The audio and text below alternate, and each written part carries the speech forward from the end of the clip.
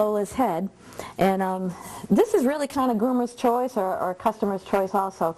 I mean, she's got a real cute body right now, but we can't even see her eyes. We have no idea what Lola looks like.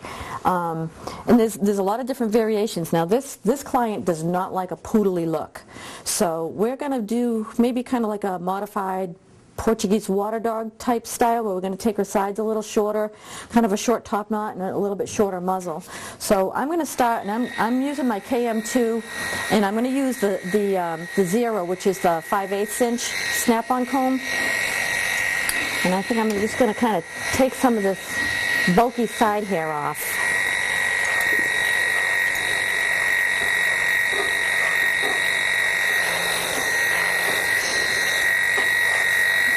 Skim some of this off. So we wanted to have kind of a short underjaw. Like I said, they don't want it to look like a poodle.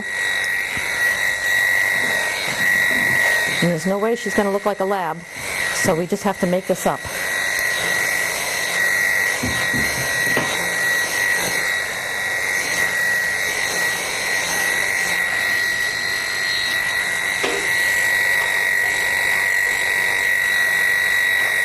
Now, one thing for me, if I had a dog like this and the people just said you can do whatever you wanted to, I would take these ears down short, because right now the ears just they don't blend in with the rest of the work we have going on with the dog's body. They don't look natural. They're too big.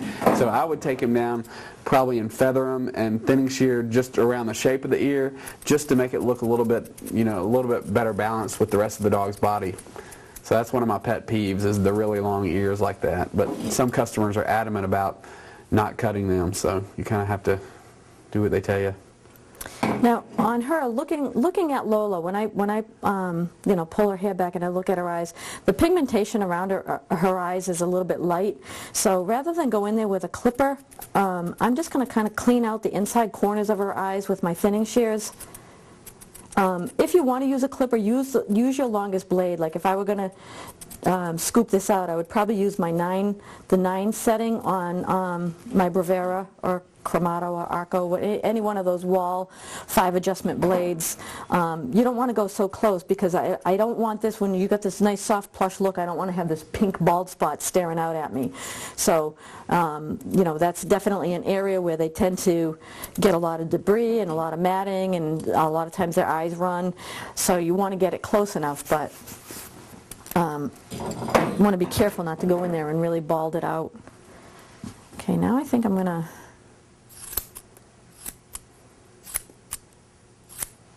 give her a little bit of a visor, so you can see that I'm holding I have my curve shears, and I'm holding them at an angle, so I'm going from the outside corner of one eye to the outside corner of the other eye. And that's going to really, it's kind of set our eyes in and open them up a little bit more, so we're actually going to be able to see the true Lola inside. You like that, the true Lola? True Lola.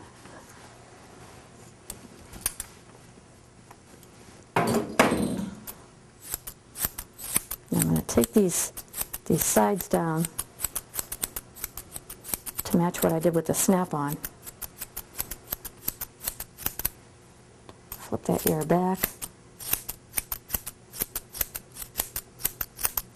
Because this is also an area that's going to tend to get very matted on her, so we don't want to have to leave a lot of excess bulk here on the sides of her face. And again, like I said, it's kind of, it's knowing the dog, knowing how often the dog comes in, whether the client is going to be able to brush the dog at home and all that stuff. So there's a lot of variables on any of these trims, and you've got to kind of play with them and figure them out, whether or not, the people like it a little fluffier. I mean, you can do so many different style heads on a dog like this, but don't do it if the dog is going to come in a big solid mat the next time. So, and you have to know, with a coat like this, I would recommend this dog come in at least every 4 weeks. I'd say once a week.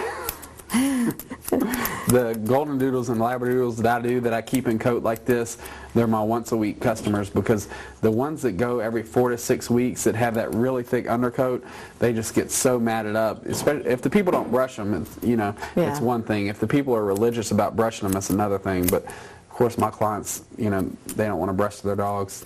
They think they'd rather just pay somebody to do it. Well, and a lot of your clients tend to get dogs for their children, and they expect their 4- and 5-year-olds to brush out the dogs, and that's not going to happen. And if the mother or father don't have time to do it, then the dog ends up a matted mess with lollipops and candy And then stuck they in blame them. the kids. Yeah.